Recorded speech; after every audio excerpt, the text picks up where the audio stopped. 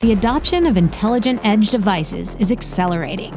So too is the demand to safely run multiple systems on the same silicon chip, reducing costs, energy consumption, and thermal dissipation. Achieving this means increasingly complex embedded systems software and the need for high-performance hypervisor technology and complying with the highest safety standards. So who's behind the industry's leading hypervisor for embedded systems development?